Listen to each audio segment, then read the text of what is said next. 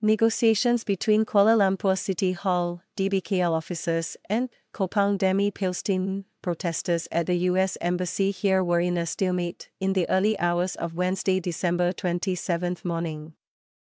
The negotiations started at around 1 a.m. when a group of DBKL officers was seen arriving at a makeshift campsite that had been erected by the protesters.